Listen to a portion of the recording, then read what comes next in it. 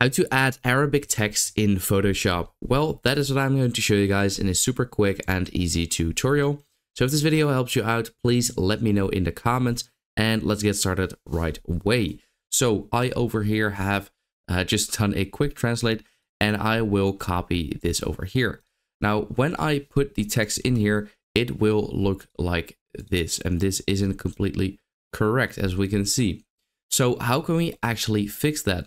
Well, what you want to do is simply go to Edit in the top left corner of your Photoshop, and then go to Preferences at the bottom, and then to Type over here. Now here we have to choose the text engine option. So it's currently set to Latin and East Asian layout, but we want to set it to the World Ready layout.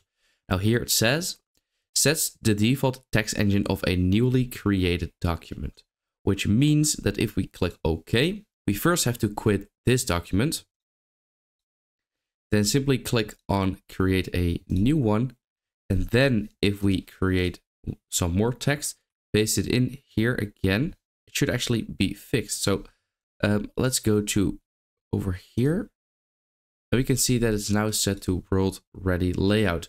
Now, if this didn't work, then you first have to fully close Photoshop, then open it back up, and then it should also work. So yeah, that is how to add Arabic text in Photoshop.